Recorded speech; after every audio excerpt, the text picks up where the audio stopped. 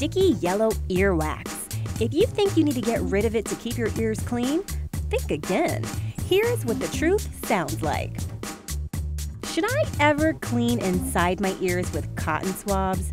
No, you could technically scratch your ear canal or push wax in deeper. Then what should I do about earwax?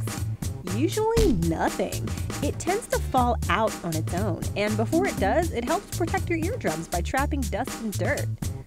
But what if my ear feels like it's clogged up with wax? Can I clean inside it then? Only if your doctor tells you to.